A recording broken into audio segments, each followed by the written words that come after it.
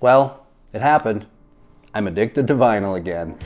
It had become a bit of a hassle, honestly, and my results for upgrades were really all over the place. But after trying out a couple different turntables, I've settled in and added a Rega Planar 6 to my 2-channel system with the Rega Exact 2 moving magnet cartridge. Vinyl playback has never sounded this good in any of my rooms.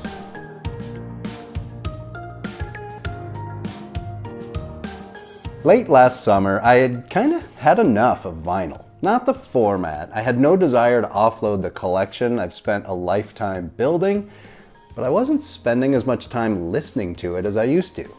Like many vinyl fanatics, I had gone down a rabbit hole of upgrades and tweaks over the years and was tired of fussing, and I was really disappointed with the results. I needed a reset, so without having decided on a new table to purchase, I sold my Project Debut Carbon along with the Hannah EL moving coil cartridge and all the various accessories that table required. I had a loaner music hall classic for a while and it was an improvement. It looked nice, it was easy to operate, it didn't sound dramatically better than the Project. Fluence sent out an RT85 for review with the Ortophone 2M Blue cartridge, and for $500, I still don't think that you can beat that turntable cartridge combination for $500. And using those two simple tables reignited my love for listening to records. The ritual of choosing something off the shelf, dropping that needle down, and sitting down with the artwork to actively listen is something I've always appreciated. I enjoy a good streamer too, don't get me wrong, but I love how you're really kind of required to pay closer attention when you're listening on vinyl, because you have to flip it every side. But as much as I enjoyed those two tables, I wanted to make this purchase something that not only would be fun and easy to use, but also something that would be an appreciable improvement in my sound quality. I wanted to really notice it. Maybe even find an endgame turntable for me within my budget. So I dug in again and started doing research and started honing in on the Rega Planar line of turntables. I was leaning towards the Planar 3, but all my research indicated that the jump in sound quality to the Planar 6 was going to be a difference maker. Realizing that the external power supply I was planning to add to the Planar 3 purchase came packaged with the Planar 6 was the final motivator. This would be my next, maybe final, turntable. Research is an important part of a big purchase like this. With the internet and YouTube, we now have access to so much information about the different products, and there are a handful of accounts on YouTube that I refer to first when I'm looking into a new purchase. One of those accounts is Audio Advice out of North Carolina. Audio Advice does an amazing job of producing high quality, in-depth content, including product reviews, comparisons, and awesome home theater installation videos. Because I found myself digging very deep into the Audio Advice library during my turntable research, and because I know producing that quality content is not easy or inexpensive, it was a no-brainer for me to reach out to Audio Advice to make my purchase. With audio projects, it's certainly important to listen to a lot of different things while making your decision. But there's also the fact that no product will sound the same in a showroom or a friend's room as it will in your room. The same qualities will exist, but they'll be directly impacted by your room and everything in it. Over the years, I've heard a really good number of turntables, from things I've owned since I was a kid to trade shows, friends' equipment, and I knew for a fact that I had never heard a Rega turntable that sounded bad. So using my knowledge database and the research and what I already knew, I was comfortable ordering the Rega from a retailer on the other side of the country. Now, had I spent hours or days listening at a dealership here in Seattle, I would have absolutely made the purchase from them. But having only casually stopped into a couple dealers here, I really wanted to give my business to the team at Audio Advice as a thank you for producing the high quality, informational content that I use to help me make my decision.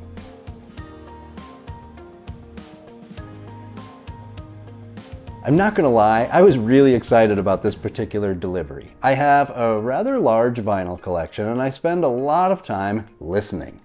I had been without a turntable for several weeks before I locked in on my decision for the Planar 6. And once again, the audio advice team was on top of things, and a couple hours before FedEx rang the doorbell, I received an email from Audio Advice that included a custom setup guide for the Planar 6 specifically. It's a really nice touch. I'll let you in on another secret about me. I don't like doing unboxing videos, mostly because I'm too excited to get it out, up, and running to care about filming that process. But I did grab a few shots at various stages of setup with my phone quickly. I'm constantly sacrificing for all of you, so I hope you appreciate it. Setup was quick and easy, even with pausing to create an Instagram reel, and before I knew it, I was up and running. At the time I ordered, the Planar 6 was offered in a single color Polaris matte gray, and it has an ultra lightweight plinth made of Tancast 8 polyurethane foam core. As of this filming, it's also now available in white. The lightweight plinth is braced on top and below with aluminum to maintain the rigidity. I'm not going to pretend to understand the science behind this concept, but what I will say is that it works in terms of rejecting bass resonance and footsteps in the room, transfer of vibrations up and through the system. It's a shockingly lightweight turntable compared to every other item I've handled and owned. The tone arm is Rega's very highly regarded RB330, and the platter is a dual-layer float glass construction that, in addition to being very elegant, is weighted heavier to the outside edge to create a flywheel effect, in turn providing a more consistent speed. As I mentioned earlier, the Planar 6 ships with the Neo Mark II power supply in the box, which not only provides a clean and stable power supply to the motor in order to maintain that consistent speed, but it lets you switch between 33 and 45 RPM with the press of a button, whereas the Planar 3, which ships without the Neo, requires you to stop the turntable, remove the platter, and move the belt drive to a different notch on the pulley to change the speed. Now, having this feature with the button press was not something I was willing to do without, and it was a big factor in my decision to go with the Planar 6 over the 3. The Planar 6 was very simple to set up out of the box. Rega's 3-point cartridge mounting system allows it to be installed onto the tone arm at the factory with pinpoint accuracy, and all I was required to do on this end was to add the counterweight and adjust the tracking force and anti-skate, which is again made very simple, and it was explained very simply in the audio advice video that I was sent. In no time at all, I was panicking because I forgot to pre-select what my first listening session would include. I went with Daft Punk first. I know that it's a brilliantly recorded album. It's very clean, with really good low end and a lot of really fine detail, but I also tempered my expectations, knowing it can take a little time for a cartridge to break in. Expectations were immediately shattered when the bass first kicked in on this turntable. Low-end extension from this turntable is closer to the lossless digital music I listen to via my Bluesound Node than any of the other turntables I've had in my system. The noise floor is also astonishingly low on this turntable. Moving along to John Mayer's Continuum album sounded very, very clean. Imaging was more precise, again, drawing comparisons to Tidal streams. Much like with the Fluence RT85, Jellyfish's Spilt Milk album sounds like I'm sitting in the studio control room listening to the 2-inch master tapes playing back, but with the Rega in place, it sounds like a much nicer control room in a better studio with better monitors, and it's soundproofed better. Both sound fantastic, but the Rega is the clear winner for depth and size of the soundstage. I found myself actually repositioning my Beolab 8000s in the room, spreading them further apart.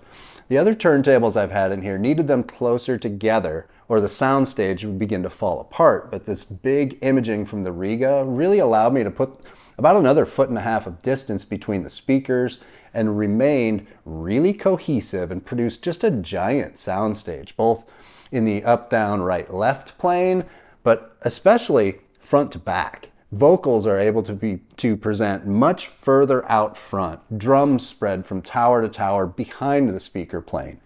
Classic rock albums like Raspberries and Nick Gilder sound larger than I've ever heard them. Television's marquee moon fills the room. Elements of jazz albums that have never been articulated on my turntables jumped out of the speakers, the breaths and stick noise and finger noise on the strings of a stand-up bass. It's just phenomenal detail. When I locked in on the Planar 6, the only choice I needed to make was what cartridge I would like to have mounted on the table. I chose the Exact 2 moving magnet cartridge rather than the Ania moving coil cartridge, in large part because of my previous experience with the Hanna EL cart on my project debut Carbon. Up until I installed that Hanna EL cart, my upgrades felt like I was making improvements. Minor improvements, but heading in the right direction. Moving to the acrylic platter, adding the speed box for more stable power and speed, etc., etc. They all felt like solid but small improvements. It was when I switched over to a moving coil cartridge where I felt things begin to fall apart. The Cambridge Audio preamp I was using was, by all accounts, a perfect match for the MC cartridge, but I never felt I was getting better sound from it. I felt like all the extra detail it was bringing out was really just adding surface noise and revealing limitations of the other items in the chain and possibly the turntable itself. I was really relieved with the temporary tables I had in place with moving magnet cartridges and the sound quality they had to offer.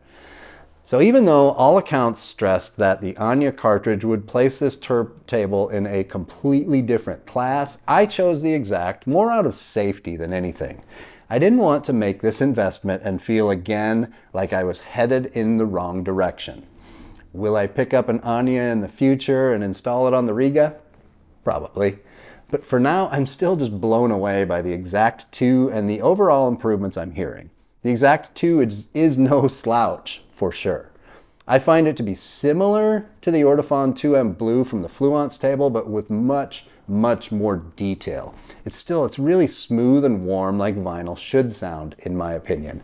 Fantastic imaging, but also forgiving of older vinyl. Reminder, I'm a big fan of the dollar bins. Even when I crank it up, older albums with imperfections sound really just warm and inviting. A quick run through my Project vinyl washer and a lot of those Buck records are really good to go. This could very well be the last turntable I ever buy, and that's a good thing. Like I said, I might try the Ania cart, but this turntable is pushing the limits of the other components in my 2-channel setup. I am, however, finding convenient excuses to buy more records, which may or may not be a good thing. We're not a breakfast family, but we've been to breakfast at Easy Street Records here twice since the Rega Planar 6 arrived. I can't even tell you how amazing and dangerous it is to have a record store close by that also has a cafe, a bar, and live music on Saturday nights.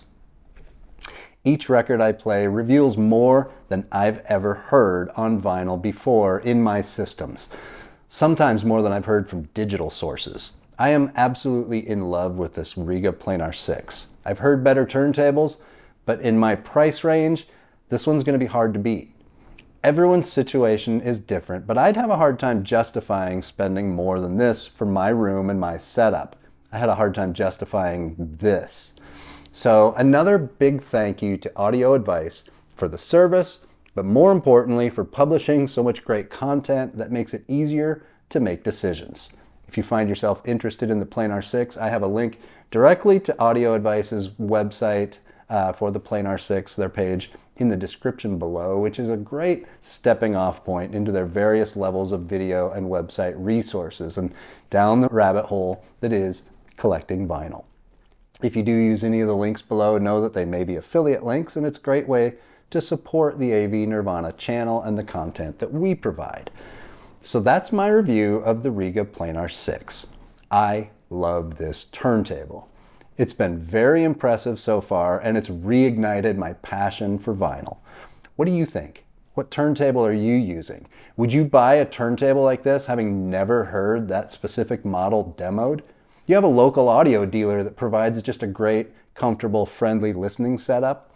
What's the biggest surprise you've ever had the first time you turned on a new audio purchase in your room? Let us know in the comments below, and while you're there, please like and subscribe to the AV Nirvana channel. Thanks again for watching, and I'll see you again real soon on another Real World Review.